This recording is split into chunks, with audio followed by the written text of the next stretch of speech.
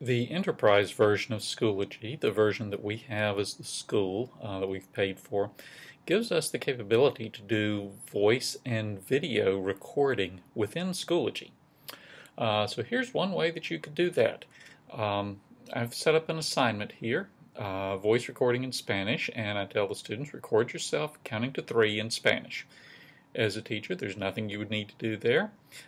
You would just have that assignment and give that to the students. Now, from the student perspective, here's what they would do.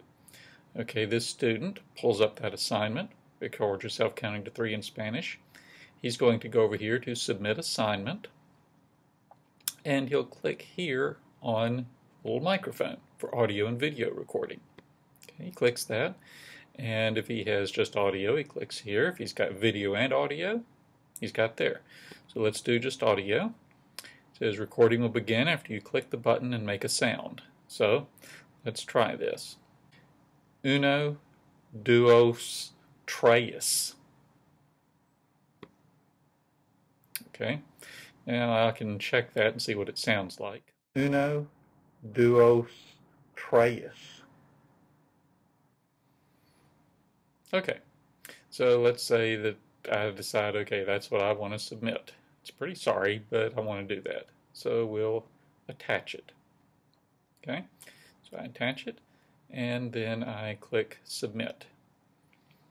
And so it got submitted to the teacher. Now, here's the teacher perspective.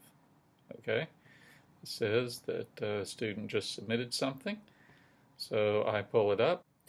So after I open that file, I check the submission. I click here. Uno, dos, tres. Okay, now I can go ahead and grade that. I could add a comment, and you could do this on any assignments, not just on these type of assignments, but any assignment. You can send them back a recording as a comment.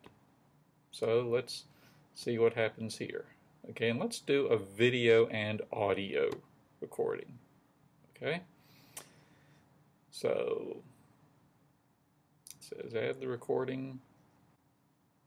Okay, the camera comes up, and so I can tell the student, you sound like a Southern hick. You need to speak more in a Spanish accent instead of a South Georgia accent.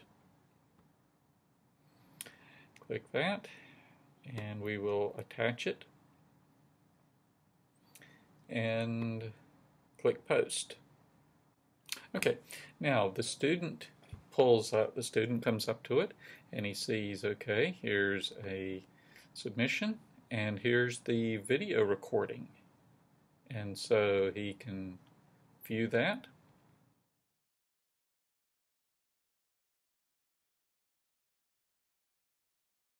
Camera comes up, and so I can tell the student, you sound like a Southern hick.